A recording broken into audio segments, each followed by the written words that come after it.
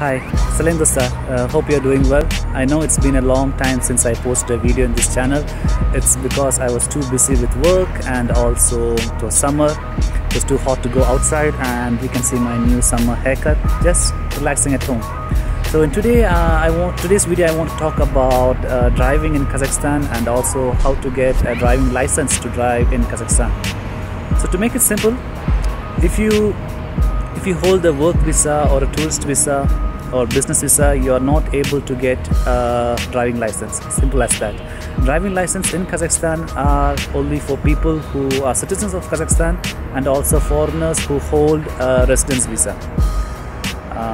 It's too difficult to get a driving license in Kazakhstan, but plan B is if you have an international driving license, it's valid in Kazakhstan. You can get the document to Kazakhstan, translate to Kazakh or Russian, and then get it notarized, and always keep it with you. It will be like 3-4 pages, but still you need to keep it with you while you drive.